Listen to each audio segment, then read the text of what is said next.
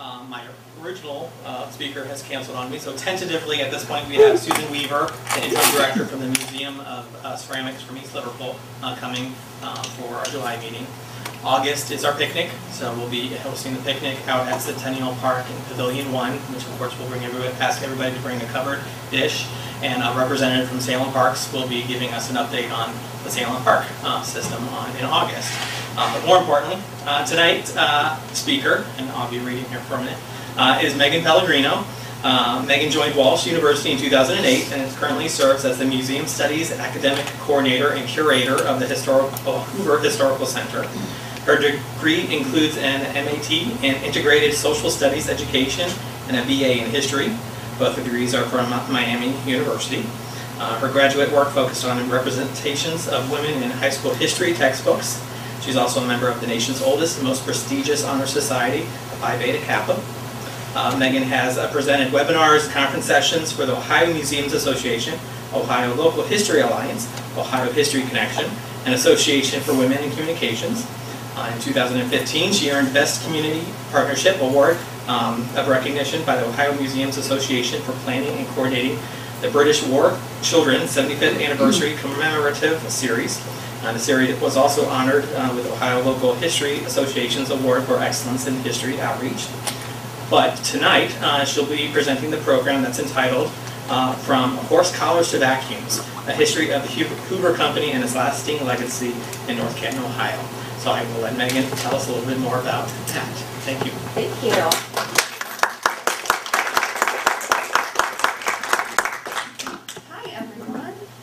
Lift this up so you can all hear me well. How's that sound? Better. Good? Okay, so, I was thinking a lot about tonight and how, many towns are sort of founded and made bigger by the companies that are part of them. And that certainly is the case in North Canton. Most people, it's funny, third graders this year, they're the first kids who did not have the Hoover Company ever in North Canton. So I always go in and I talk to third graders because they study local history. And this was the first year they had never been alive when the Hoover Company was in North Canton, which is just kind of mind-blowing because the Hoover Company was in North Canton, I'm going to talk about it in a little bit, but for over 100 years. So it really built the town. Maybe you've heard the phrase, company towns. That is what North Canton was. It was a company town that almost existed because of the Hoover Company. And the Hoover Company built so many things in the community, and they even built houses. This is one thing we're kind of working on right now. There are streets that were built by the Hoover Company, all the houses on them, to be sold just above cost to employees. So it truly, North Canton is there because of the Hoover Company. So now it becomes our job at the museum, sort of becomes teaching that history to a generation that grew up without knowing it as a part of the fabric of the community. So I am happy to be here and share with all of you a little bit of the history. And I passed out information on our tours. I hope all of you come. Tours are free. They're guided tours, March through October, Thursday, Friday, and Saturday afternoon. So if you find this interesting, and I hope you do, come on over and you can actually see the house where kind of it all started. So, okay, there we go. I want to show you a few things that would not exist in North Canton if it weren't for the Hoover Company. So this is our YMCA, and it was paid for and built by the founder of the Hoover Company. And it still is a huge hub. I think they have 10,000 members. It's a great YMCA. Our local library was started in that community building, and then when it moved off-site and kind of made its own building, it was the daughter of the founder who sort of funded it. If you walk in there, I always tell kids when I talk about it, I'm like, when you walk in the library, did you see that portrait of the woman? And they're all like, yes. I'm like, that's her. And then they all, We're excited. Oh, they know her. Our Price Park, same woman who was the founder's daughter. Our local high school stadium, it's actually called Memorial Stadium, and it was built in memorial to all of the boys who went to serve in the military during World War I and World War II. That was a sort of a fun drive driven by the Hoover family members. And then, of course, there's our headquarters, what used to be the worldwide headquarters of the Hoover Company. So the site that this building sits is the location of the Hoover Company since 1870. And it was no longer affiliated with the company in 2007. So that is a long time, from 1870 to 2007. If you've ever been to North Canton, this is exactly in the middle of our downtown. So there's the Hoover Company there. Our city hall's across the street. That library is right next to it. Right next to the company is that YMCA. And in fact, it wasn't until the company left in 2007 that the YMCA had to supply their own heat. Their heat was actually pumped underground from the factory to the YMCA. So, there are just so many landmarks in North Canton that are there because of the company. Now, a lot of people wonder what's happening to this building now that they've left. And I have been in it. This is one of the fun parts of my job, is that people contact you and tell you about their Hoover items, right? In fact, I'm just working with somebody right now in Australia who wants to ship me a vacuum from 1978. I've had people from Turkey, somebody from, our last accessions committee where we accepted new donations, we had donors from, I think, 5 other states. So, this is a global company, and it's so well known. It's still one of the most easily recognizable brands in the world. So, it's kind of interesting. It's in our backyard. So what is happening now is that there was over 1 million square feet of space in the headquarters. What you see there, that brick building, that was actually factory space where a lot of the vacuums and different products were produced. There is so many there are buildings behind it and buildings to the side of it. The headquarters are right behind it in what they call the International Building that was built in the 1970s.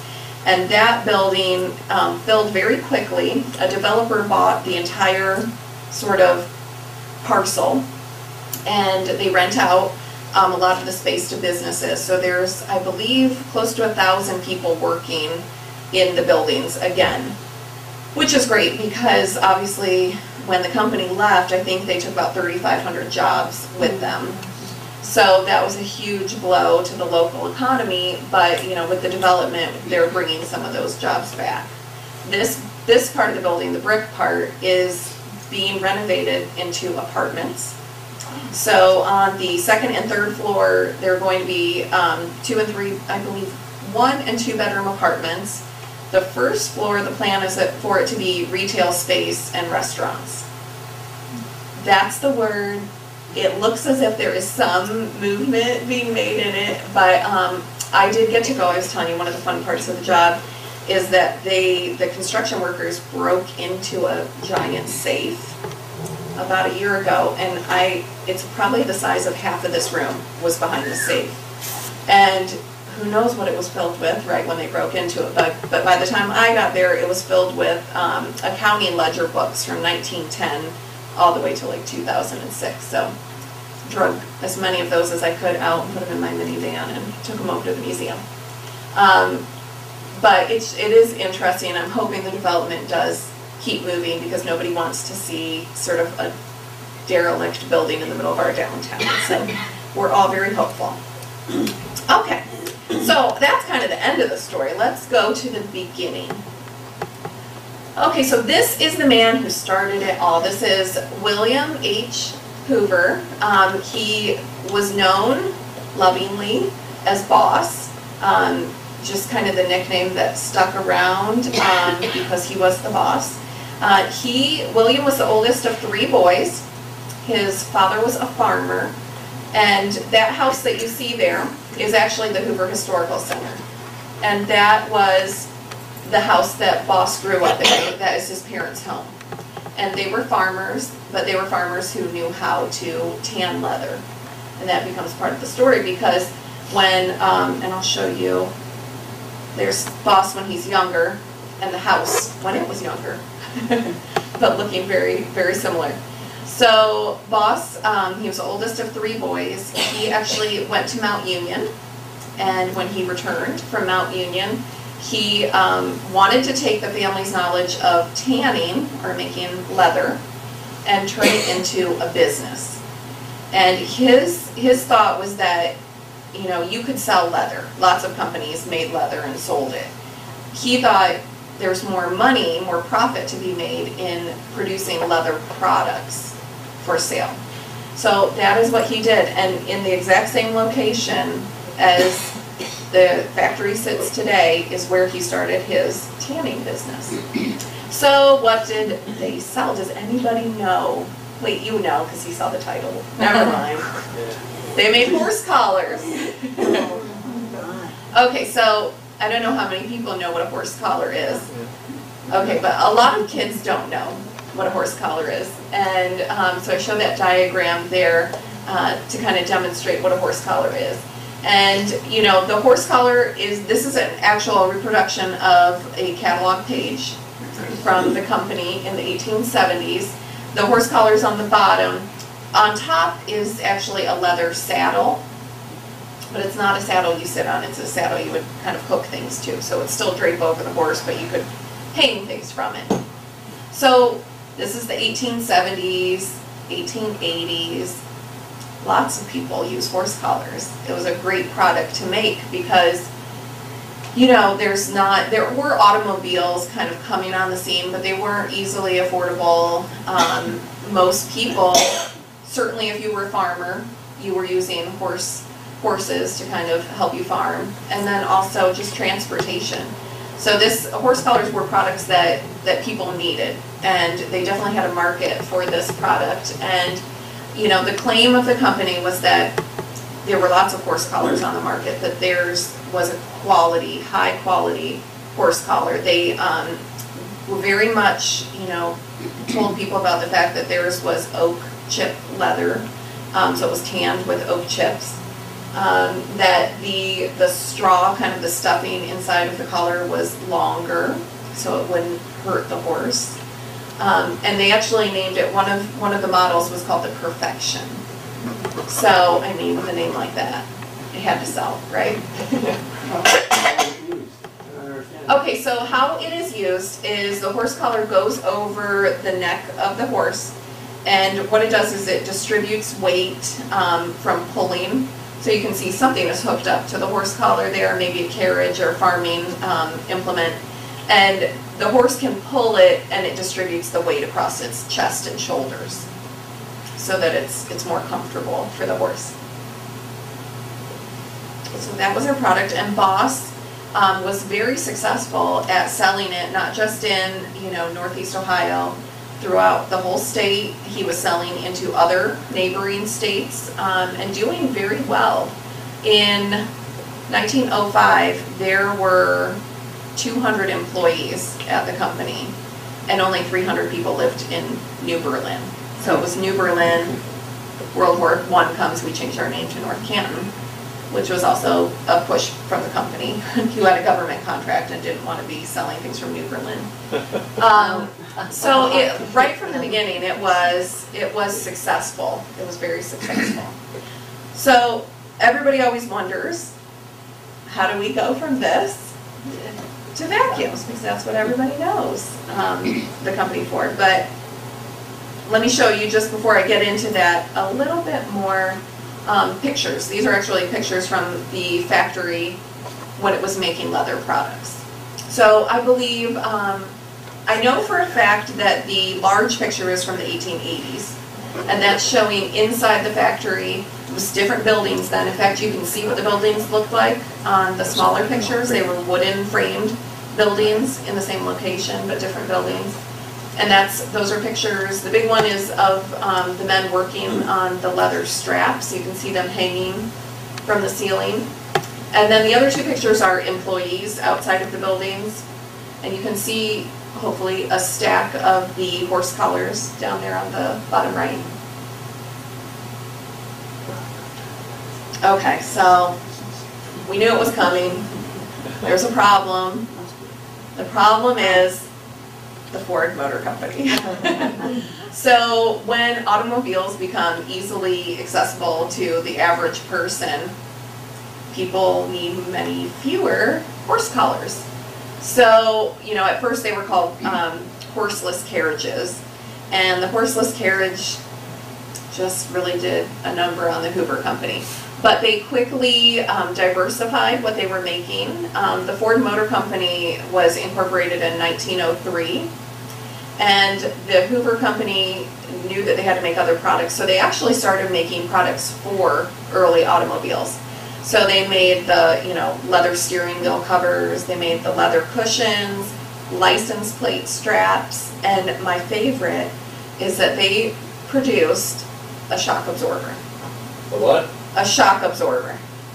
So they actually manufactured the metal part of it as well, but the funny part is there was a leather strap that held the shock absorber together. They also made some sporting goods, canvas clothing, and leather kind of sporting goods items, but they really needed to go a little bit further.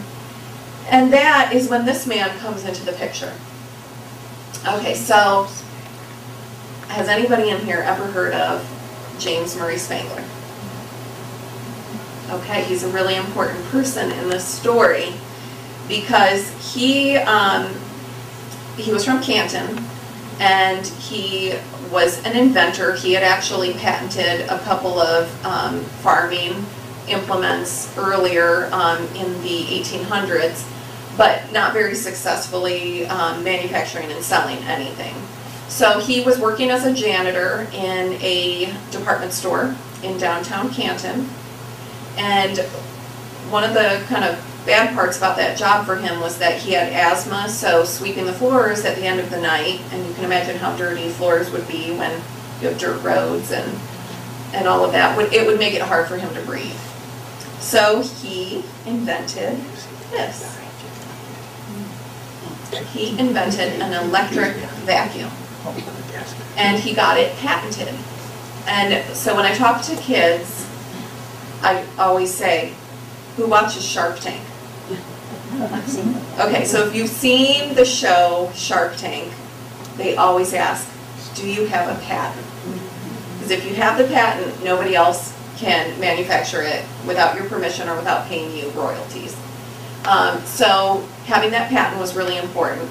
And he was granted the patent, and less than 2 months later, he sold it to the Hoover Company.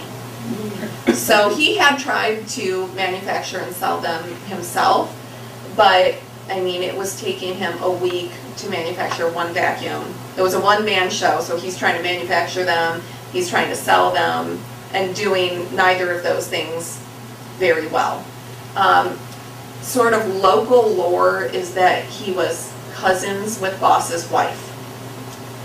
We're not sure if that's true. You know how these things, we're not sure. Perhaps they were related by marriage. But regardless, he knew that Boss was a very good businessman. So there was a meeting between James Murray Spangler, Boss, and Boss's two eldest sons. And they worked out a deal, and the Hoover Company bought the rights and the patent for the electric vacuum you see there. Okay, so that was in August. Our birthday is August 8th, 1908. So they bought it, and it was very successful. And I want to show you why it was so successful. Like I said, I keep mentioning it was electric. So only 10% of homes at this time had electricity. So you've got a small market there, but that tends to be a wealthy market. So here's what you could use if you didn't have one of these vacuums. So thousands, I really think this part is really interesting. For literally thousands of years, this was all you had to clean your floors. And then, you know, even this, do you know what a carpet beater is, or a rug paddle? Even that didn't come around until like the 1840s, 1850s. So that one is, I could have brought, you see these at antique shows, flea markets all the time. They tend to be made out of metal with a wooden handle. They look like something you might want to pick up if your kids are being bad. But you have to move all your furniture, take your rug outside, and then just beat it with the carpet beater. Shake the dust off. Janice has a collection too. I hear somebody over there knows somebody with a collection. They're very collectible, so you see them in, you have one too? No, she Yes. has a lot. Nice. We have quite a collection too at the museum. Okay, and then I want to show you some of the other vacuums, and these are pictures from the museum. We have a whole room filled with what we call manual vacuums. So they are vacuums that do not use electricity. And all of these really, you know, goes along with the Industrial Revolution. So 1850s, this is a Bissell. So Bissell is still a family-owned company from Michigan. This was made in the 1850s, and actually it should look somewhat familiar to you because it is the same concept as what you see in restaurants. You know, you push it, it spins a carpet, a brush roll, and kicks the dirt up into a container in the back. So Bissell made that in the 1850s. You can see it also, it's in this same picture. The one though that I'm highlighting on the right, that is called the Whirlwind. And the Whirlwind is really important. It's from 1869, and this is the first vacuum that introduces suction. Hence, you know, Whirlwind, because it used a fan. And can you see that circular part? Mm-hmm. There are fan blades inside of there, and then up at the top, you have to go like this. And it turns a cord that turns the fan blades. So suction is created from this fan that you are turning manually, and it sucks up the dirt. Now, there become then all sorts of different plays on creating suction. This one actually was granted a patent as well, and this one cracks me up because she has shoes that are bellows underneath. And as she walks, it's creating suction. So we have, like I said, it's a really neat room in the museum because you see all these different ideas of how to create suction. This is one of the students in the Walsh Museum Studies program. We are very lucky that we have a museum studies program, and every student who's a minor or a major in museum studies, they spend a semester at the museum, and they learn the tour, and they do research and different things, write articles for our newsletter. So she is demonstrating the cotton, and the cotton is actually from 1910, so it's actually after the first Hoover model comes out. And the way you power it is, it kind of looks like a skateboard, but under the skateboard there are two bellows, and you have to rock back and forth really fast to create the suction. And then she's holding the nozzle and the hose. And this one cracks me up because you can only vacuum like in a little circle around yourself. And then you're going to have to pick that whole thing up and like move it to the next circle, and it's a workout. And so this one, if you come to the museum, you can actually use this one. Which is always fun. So this is what is contemporary to that first Hoover vacuum, and this is what the first Hoover vacuum looked like. We call it the Model O. The company called it the Model O. It weighed 40 pounds, which seems like a lot now, but its only other sort of competitor at the time weighed 90. And you actually had to push it. It was low to the ground, and you were trying to push it across. So that company didn't do very well. And it was also unfortunate for them that they were in San Francisco, which had a big fire, and that was the end of that company. But the Hoover is the first, we call it the first successful electric vacuum cleaner. And I'll just point out, because it's one of my favorite little tidbits, but can you see the plug? Can you see the end of the plug in that close-up? It kind of looks like a spark plug. Yeah. So it actually, what it really is it's the end of a light bulb, because you would have to unscrew your light bulb from your ceiling and screw your vacuum in up there. And that is what every plug looked like until a model that came out in 1926. And I've heard, maybe somebody in here knows, I've heard two different theories. One was that when houses were kind of wired for the first time, they only brought them to ceiling lights. The other one, so I don't know what the correct answer to this is, but the other one was that wall plugs were charged at a higher rate. You had to pay more to use the electricity from the wall. So I think it's one of those. If anybody knows, you can let me know. Okay, so the Hoover Company just does phenomenally well. By 1919, they already had a factory in Canada, and they sold over 100,000 vacuums. And that's right after World War I, where, you know, the country wasn't going and buying a lot of vacuums. But they did very well. This picture, this sort of diagram that you see here are all of the factories around the world. And you can't see it very well, I'm sure, but that's North Canton right in the middle, the big one. And then in the upper right was just outside of London, there was another sort of European headquarters. It was Hoover Limited. That is up there. There's France, Brazil, Sweden, Wales. I mean, they are all over the world. And here, just a few years later, was the product line. So it's kind of fun to pick out in here the products that they made, because obviously it wasn't just vacuums.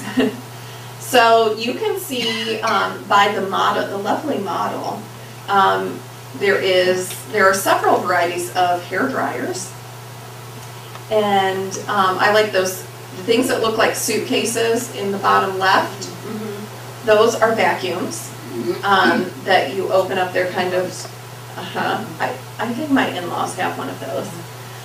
That model was actually displayed in the Louvre in the 1960s. There was a competition for like industrial design, so sort of beautiful design, and only 300 companies had items selected, and the Hoover Company had an item displayed in the Louvre. There's fry pans. A lot of people still have their Hoover fry pans. Toasters, blenders, electric knives, electric toothbrushes, you know, the washers up above. We have a twin tub. Do you see those little machines to the left of the washing machines? Those are called twin tubs, and what they are is they're on wheels, and so if you lived in an apartment, you push it to your sink, you hook your faucet, you take this thing and hook it up to the faucet, and it does a load of laundry in 4 minutes, and then you pop it into the other side, and that's the part that's open. You put it in there and you push that lid down and it spins it, so it kind of spins a lot of the water out. The one that we have on display, somebody brought from St. Louis. They rented a U-Haul and brought it up to us because it was they just associated it with their great aunt who had passed, and they didn't want to get rid of it, so they brought it up to us and we have it on display. Okay. So, you know, we all know, I started kind of on the bad note in that the Hoover Company left North Canton in 2007, but the good news is that you can still buy a Hoover vacuum.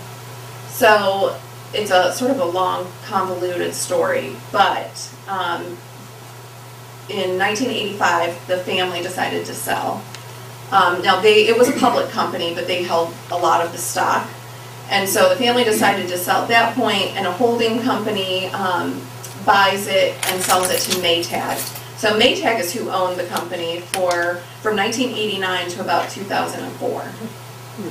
And then they sold it to Whirlpool, and then Whirlpool sold it to TTI.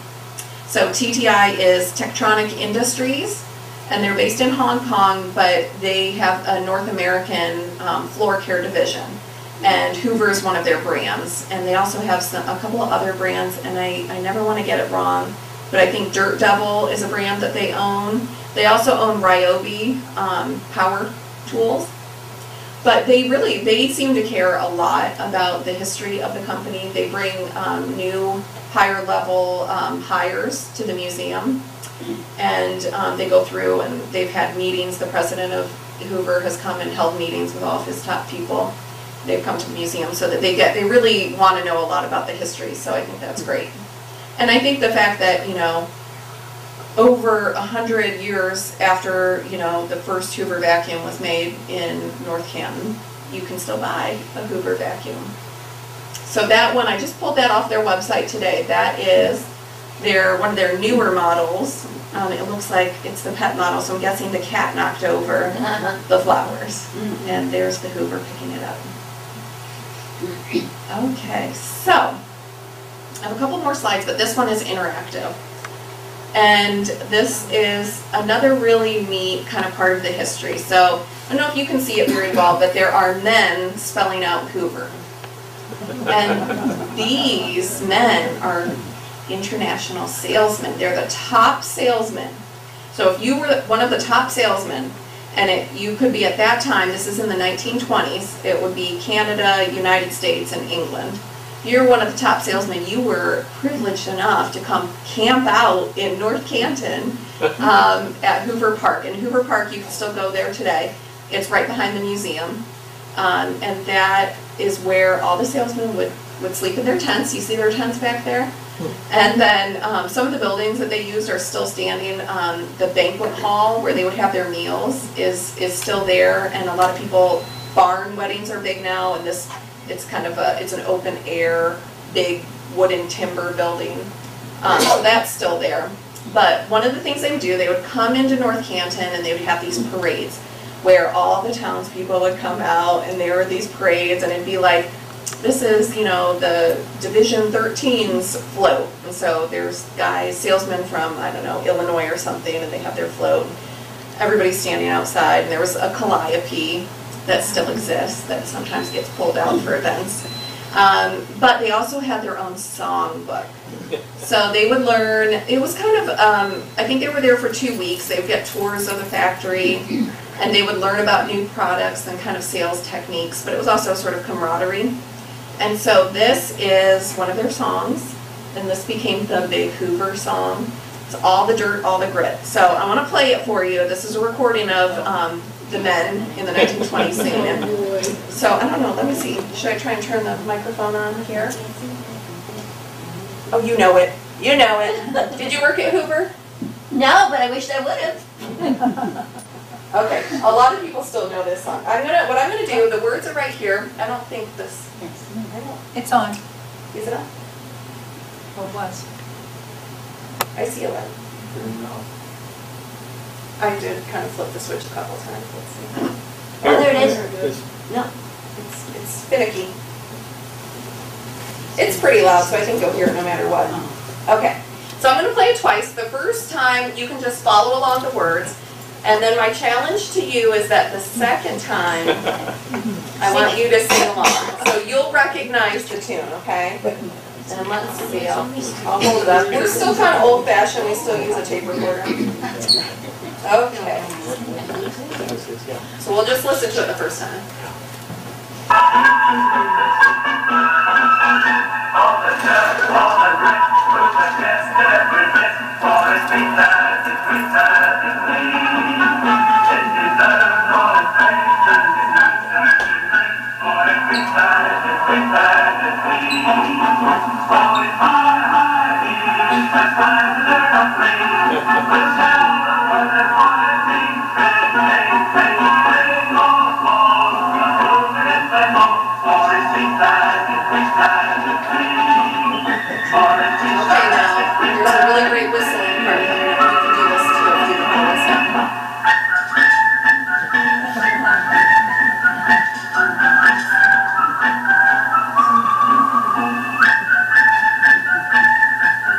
It's going to start over, and we're all going to sing.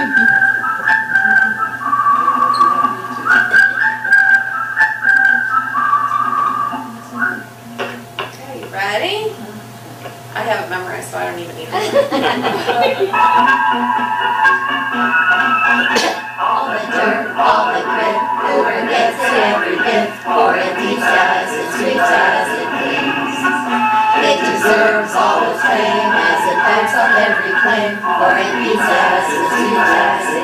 All the time I hear the past that there are three. Who can tell the world just what that means? Spring will fall, the Hoover gets that ball, for it beats as it sweeps as it please. For it beats as it sweeps as it please. Okay, whistlers. Anybody can whistle? I can't whistle. Okay, we're gonna pop. My grandma was in a whistling choir when she was in high school. So that's the famous Hoover song. Has anybody heard? So you knew. How did you know it? That's a U.S. Army song. Well, yes. Yes. Yeah. We kind of stole the rhythm and all that, but. So I'll fill you in on a couple of things that you sang in the song. So it says the kinds of dirt are three.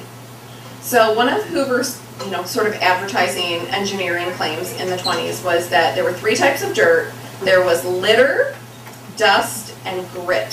So litter were bigger things that you can kind of see, dust, and then the grit was kind of deeply embedded in your carpets. And only Hoover got all three types of dirt.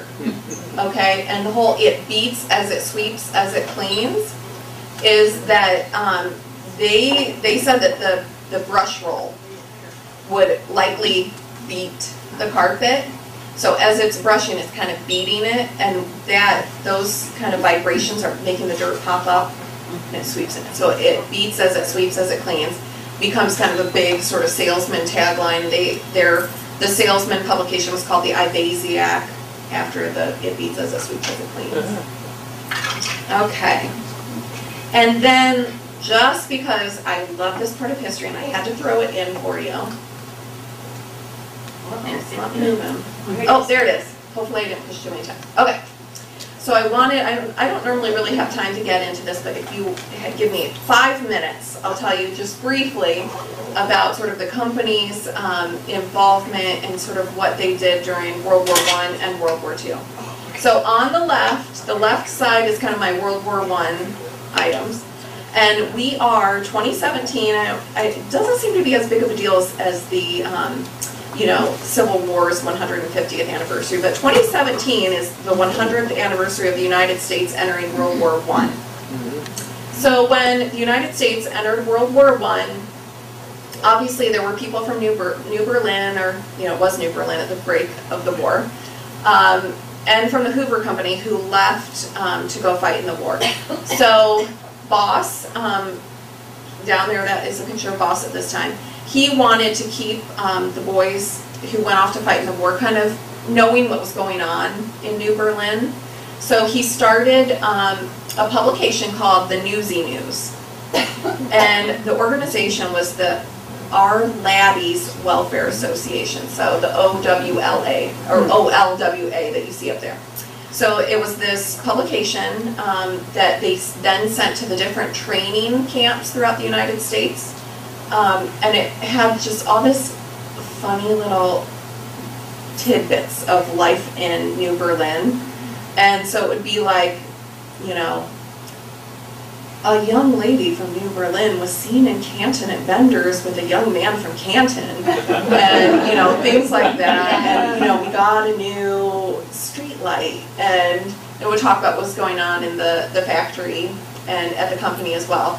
So the first issues were just hand typed, and they just typed enough to send them to the training camps.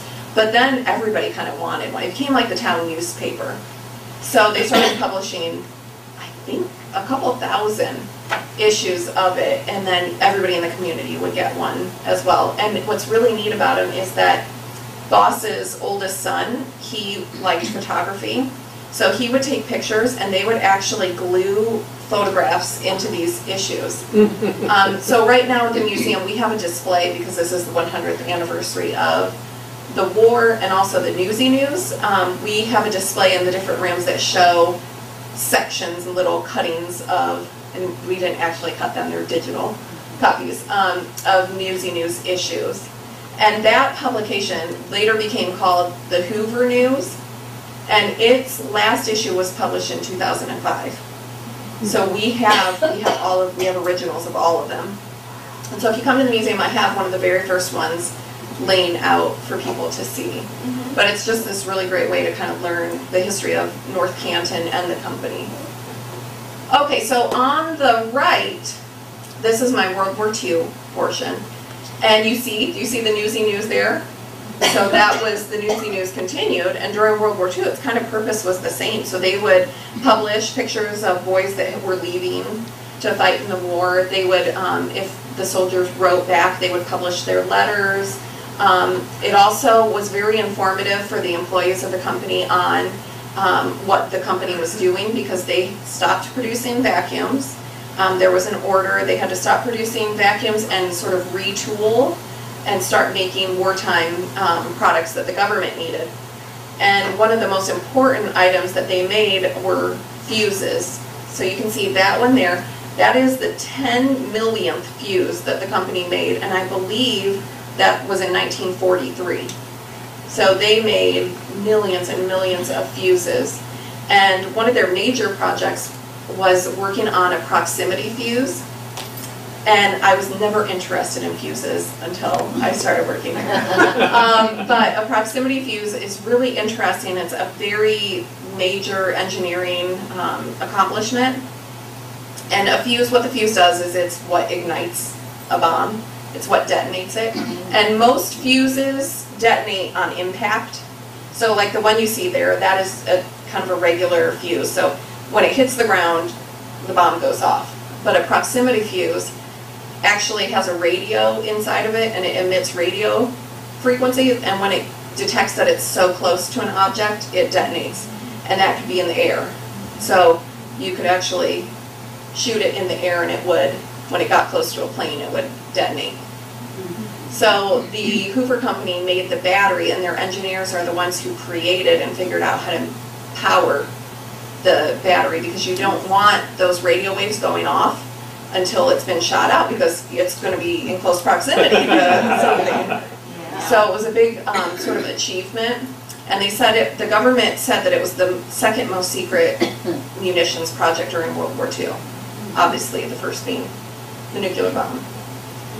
So the company was awarded just every award the government could give. They were awarded for selling bonds and for signing up like a huge percentage of the employees, that they were automatically getting payroll deductions to buy bonds. They also, that Army Navy E that you see, that banner, that was, the E is for excellence in production. And the Hoover company was awarded that 5 times. And the most any company in the United States received it was 6 times. And then I could talk to you for hours about the group of children at the bottom there.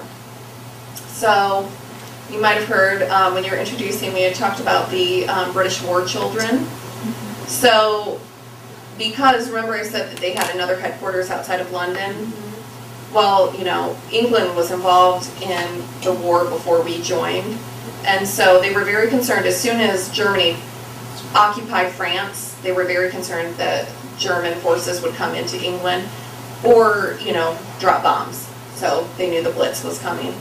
And so H.W. Hoover, he was Boss's son. He was president of the company. He made an offer to any employee that worked for Hoover Limited in England, Scotland, or Wales, that if they wanted to send their children to North Canton, we would take them in. And 84 children were sent across the Atlantic Ocean in 1940, and they lived here for 5 years. They did not return until the end of the war. Some of the older kids did have to go back and actually serve in the military when they got to be a certain age. But most of those kids were in Stark County for 5 years. And they came, and they were, those are them, the ones in the bottom, they're like 5 and 6 year old children. Then they ranged up to 15. So you can imagine if you're a 5-year-old, first of all, you're being sent to a place you've never been. And you're living with a family that you don't know, but they were here until, you know, they were 10, or if they came when they were, you know, 12. I mean, these are huge years in a child's life. So there are some really great history and stories about the 5 years that the children were here. But it was a remarkable effort to keep the children safe. So, that is all I have to share.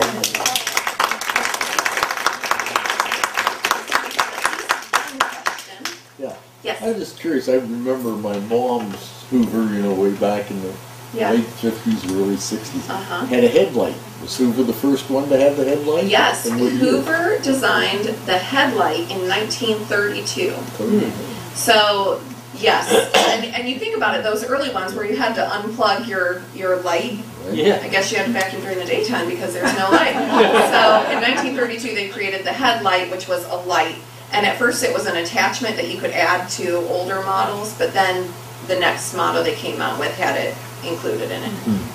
Yeah. Now this new company that's taken over, are they also making this, I don't know what you call it, but it's a remote control thing, you can set it down, it You finds know, itself all over? I don't think so. You're kind of like a Roomba, Yeah. one of those. Yeah. Not that I know of. Not that I know of. But one thing that I'm very happy about with the new company is that they have moved, they brought some manufacturing back to the United States. So there were no, after they left North Canton, there was a time period that there were no Hoovers being manufactured in the United States. They've brought all of their commercial vacuum production back to the United States. They're in Tennessee. And I think even some of their residential vacuums are being made in the United States, so that's good. But I don't think they have one of those kind of robot ones yet. All right. But there is a model, my favorite model is a Hoover Constellation.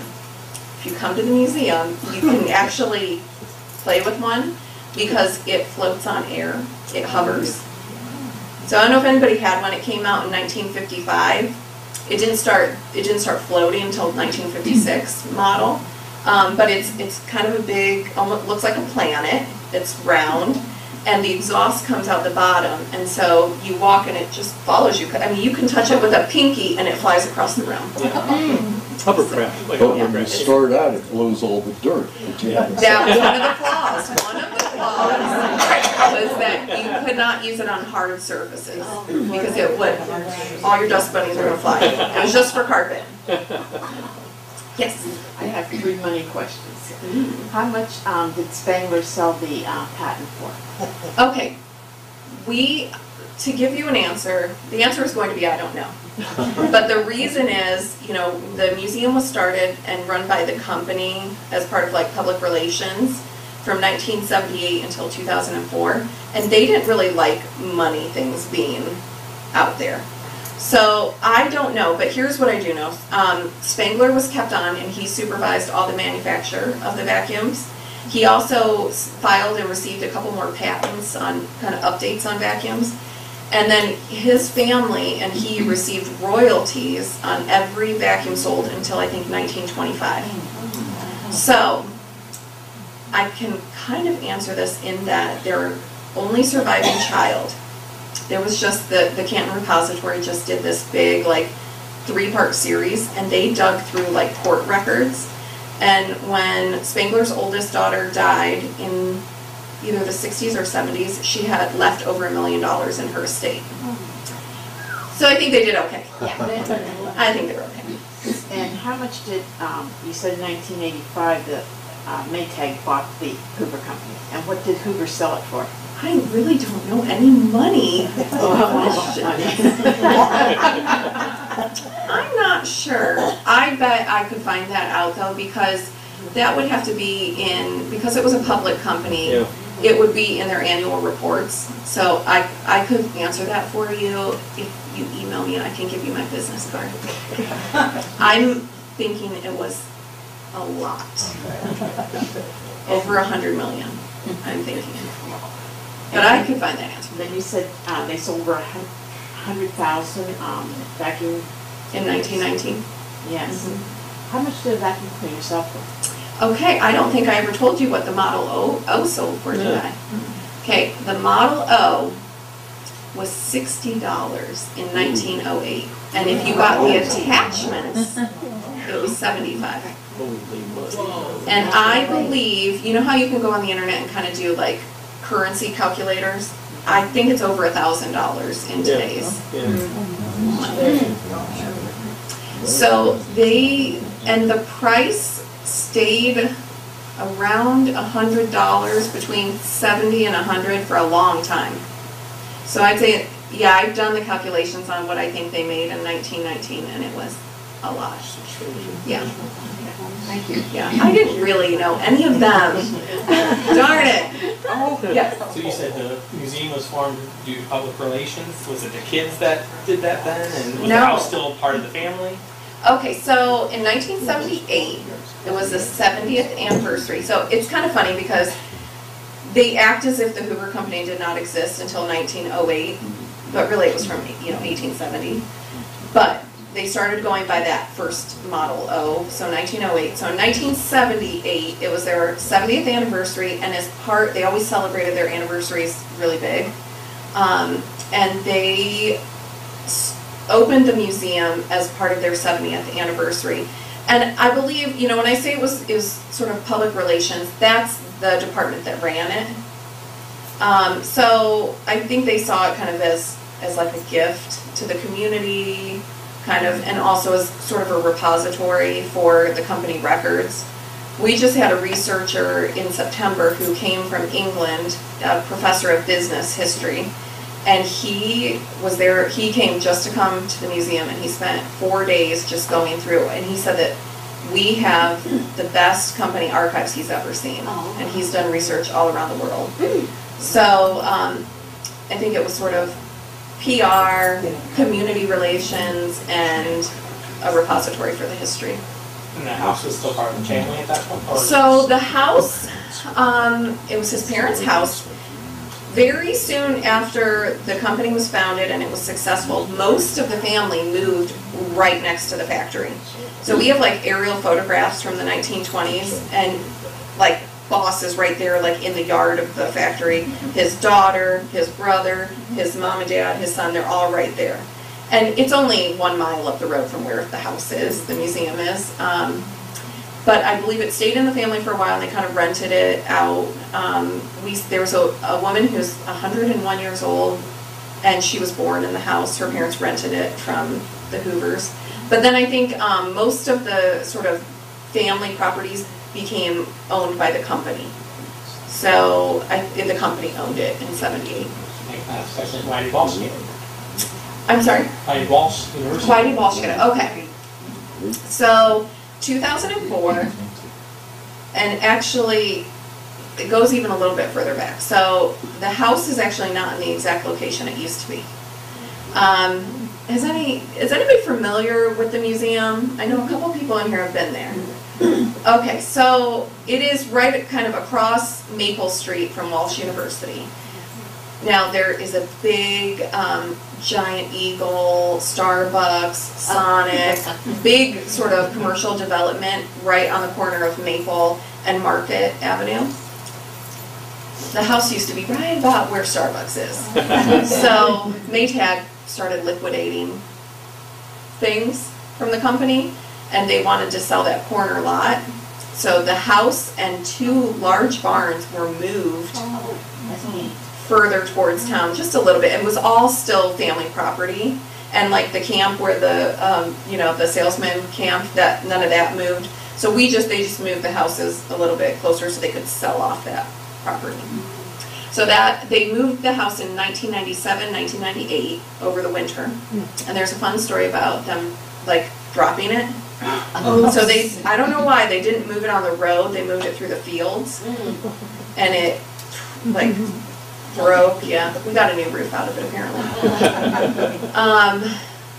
Yes, but then they donated it in 2004 when they were also selling and donating other properties all throughout town. So like, there's so many spots that were donated from the company. Just bought up tons of property through all the years, so they donated it. But they have to keep the museum open. I don't know who they donated to. Walsh University. Oh. Which is great because they are keeping it going. The museum is open, and we're not charging admission. It's part of our museum studies program curriculum, so it's really integrated very well with Walsh University. So it's been a great thing that happened. When you go back to the horse collars, you had a photograph of catalog thing. Mhm. Did it also have the price? I'm guessing $8, $10, you know, because it's 1870s right after the war, and that would be, or maybe it wouldn't be that much. Why am I so terrible at money questions? I bet if we pull that slide back up and get something real close, we can look at it. I'll try and figure that out, but I'm not sure exactly what they sold for offhand, but I could find out. I mean, we have the catalogs at the museum. So I can also give you my business card, and you can email me, and I will look it up for you when I go into the museum. Yes? As far as the children, did any of them end up staying here in the States, and have you had a chance to meet any of them? Yes, yes. So 84 children came. All 84 children, you know, survived the war. But a good 10 to 15 stayed here after the war ended. Some of them because they were in college and didn't want to leave. Some of them, their parents moved here. You know, life in England did not get back to normal until like the mid-1950s. They were still rationing food into the 1950s. And many of the children who came, they lived in London. And London was decimated from the Blitz. So there's some fun stories, like, you know, T.K. Harris. You heard of T.K. Harris? It's like a real estate architect. It's a big company in Canton. And T.K. Harris himself took in 2 boys that were brothers, and he became very attached to them. And he moved the mother here after the war, bought her house, and sent the boys to college. So there's another story of a boy who he became a priest. He went to seminary in Detroit, I believe, somewhere in Michigan, and he never went back home. He just died about a year ago, but he was a priest in the Youngstown Diocese. Father Platt, if anybody knew him. So yeah, there were some that stayed, and yes, I have met several of them. One woman, she still lives very close to Walsh University. She was one of 5 siblings that came together. They were all separated into different homes.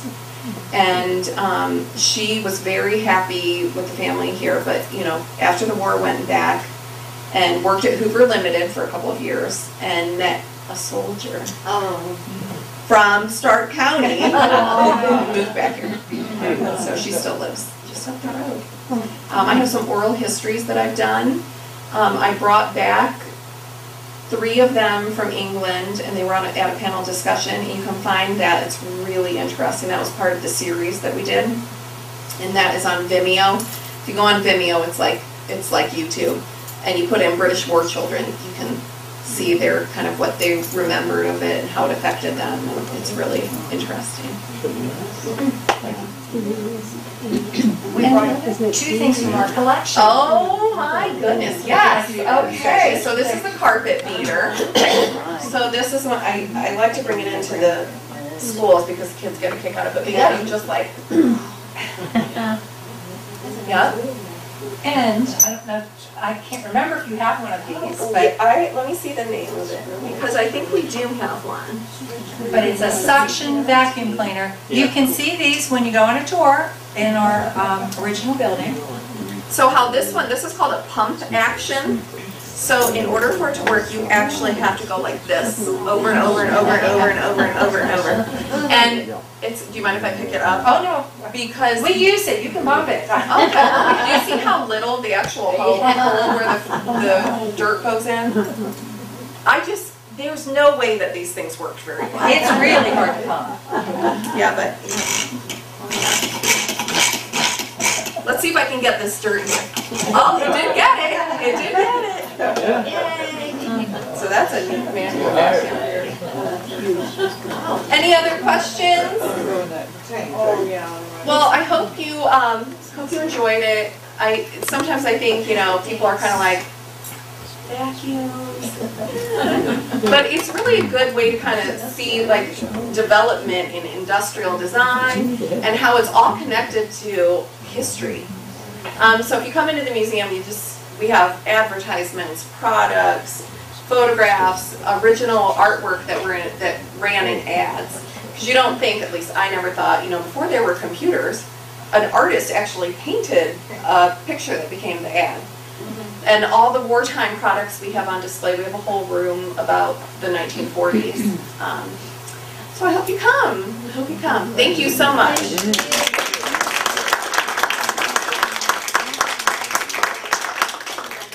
Thank you. Just help yourself to dessert. It'll be fun. Yeah, me too. If you have any questions for Megan, she'll still be here for a Yes, I little will be here. And I forgot to tell you that our hostesses for this evening are Judy and Jan.